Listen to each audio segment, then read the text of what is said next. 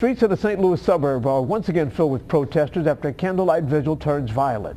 Anger turned into chaos over the shooting death of an unarmed African-American teenager by police in the community of Ferguson. People were seen throwing rocks and bottles as well as looting stores.